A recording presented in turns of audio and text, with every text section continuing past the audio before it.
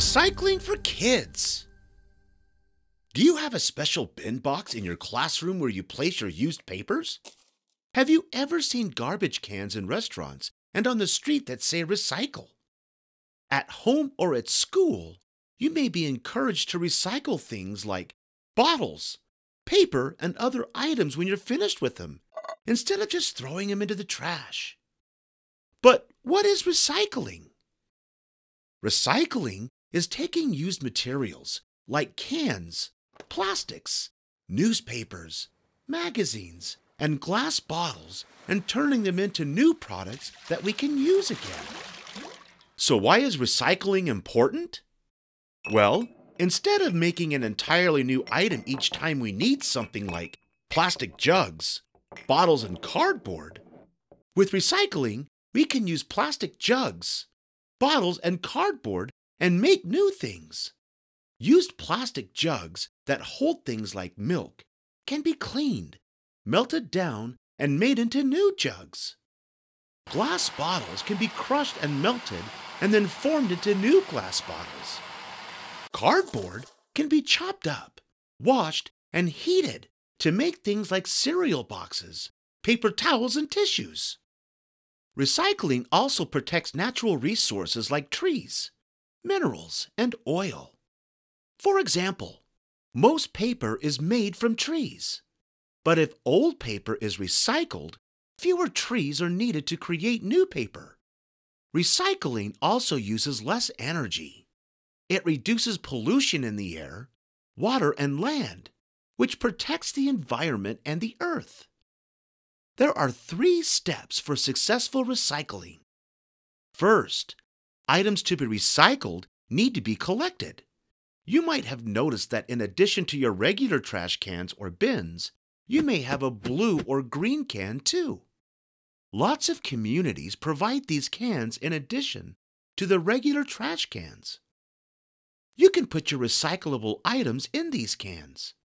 They are then picked up by big trucks, like your trash.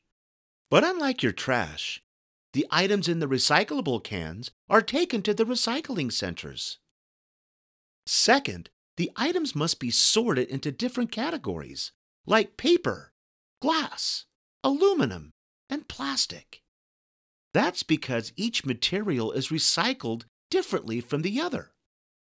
So it's important to keep the paper with the paper and the plastic with the plastic. Third, the recycled items must be processed at a recycling plant in special ways depending on what the item is. For example, magnets are used to separate different types of cans, and then they are washed and smashed. After that, the cans are melted down in a hot furnace, and then the metal is formed into something new. Paper, on the other hand, is chopped into tiny pieces, then turned into a pulp by adding water. After that, it's bleached, and chemicals are added. Then it's ready to be made into new paper. Pretty neat, huh? One of the goals of recycling is to reduce waste. When you think about the ways you can help cut down on waste, remember these 3 R's. Reduce, reuse, and recycle. We've already talked a lot about recycling, but what about the other 2 R's? To reduce simply means to cut back on the amount of trash you make.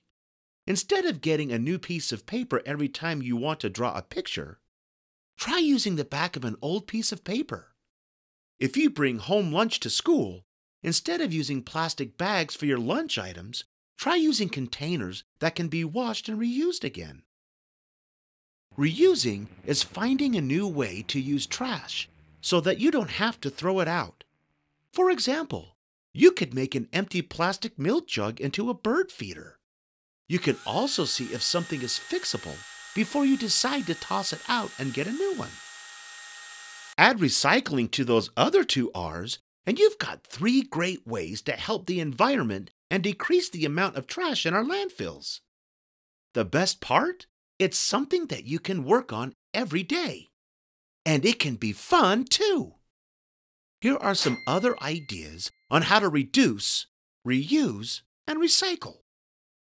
Ask your parents to bring their own reusable bags to the grocery store instead of using the plastic ones.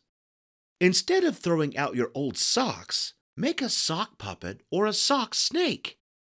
Think of an item in your house, like empty cereal boxes, that can be recycled or used in an art project. Donate your old clothes that don't fit anymore. You could give them to a friend, a cousin, or another family member. Or take them to a place that accepts clothing donations near you. Don't forget to ask your parents for help. There are a lot of things that can be recycled.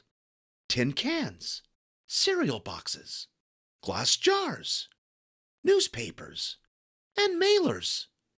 Even used car tires can be recycled into rubber mulch for your school playground. But there are also some things that cannot be recycled. So it's important to know if something can or cannot be recycled before you put them into the recycling bin. Even if you haven't recycled before, you can begin today. Get a clean garbage can or box and put a recycle label on it.